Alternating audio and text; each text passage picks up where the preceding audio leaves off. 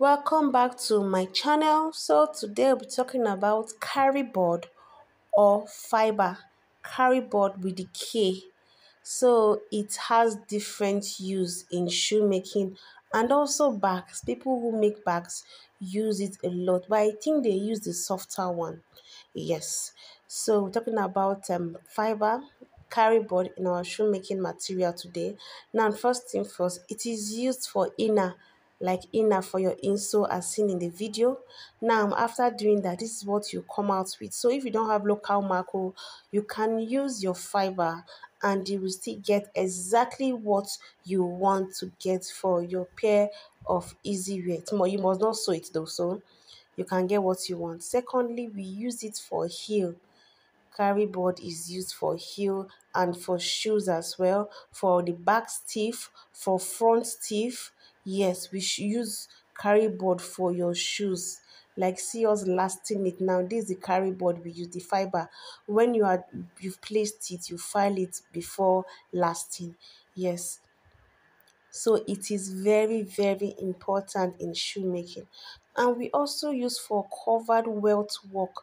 Any welt work you see, it is fiber. Fiber is very firm and it will give your shoe the firmness you need. So it is very important in shoe making and also making of easy wears as seen in the video. So when doing your welting work or a covered work, yes, or a wrapping work like this, you need your fiber because marco can be very soft and it has a way of bending somehow. But fiber give it the stiffness it needs, yes, for your shoes or easy wear to be firm and it will not have to be bending somehow or going down after a while. So this is an idea of a welted work. Yes, this is how it comes out and it's the fiber that gives it the stiffness it wants. Yes, and in making your heel, you will need like plenty of this fiber because heel making is like making of fiber in your insole and in getting the middle of your sole in shoemaking. You will need like three of it before you are able to even put your shank. You need like three of it. So fiber cannot be underestimated. Yes, it does a lot of work. So you really need it. Some are soft while some are hard. So please take notes. And in shoemaking, I think we always use the hard one for shoemaking. But some shoemakers, I don't know, they use the soft one for those who want to sew because when you attach this to your marco and wrap it to your leather, it's going to be very, very hard to sew. Yes. So this is like an abba shoe.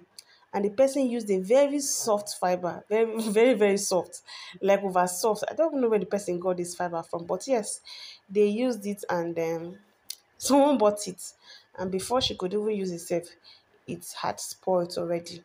Yes. So fiber is supposed to be like hard, at least hard a little, not like this.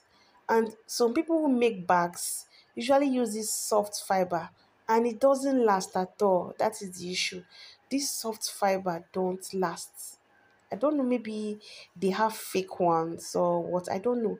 But they don't last at all. So there was this bag I bought and it was wrapped with a local fiber or a caribe, I don't know, or a carton. I don't know what they use, but I didn't use the bag for a month. Is the paper started removing. So this bag you are seeing here was used with a strong fiber, and like I told you, the fiber gives it the weight it needs. It's able to stand well. That's just the work of fiber in your shoes and in your bag. It stands very, very well. Fiber makes it stand very well. That's it for bags. Yes, you need fiber in making bags. Yes, you really, really need it. It's very important. And this is how your fiber comes. You make it like this, and in wrapping your purses too, you need your fiber. So fiber is very, even in our foreign soles as seen in the video, but most of, I think foreign soles, they use a soft fiber because if you use a strong fiber like the one you saw earlier on, sewing can be very difficult. But please don't buy a fake fiber. Yes, and we also use fiber in making patterns. Yes, so we use it for pattern making because it doesn't wear out quickly. So that's it, guys. Thank you for your time. Thank you for subscribing. Thank you for liking, and I hope to see you in my next tutorial. Bye, people.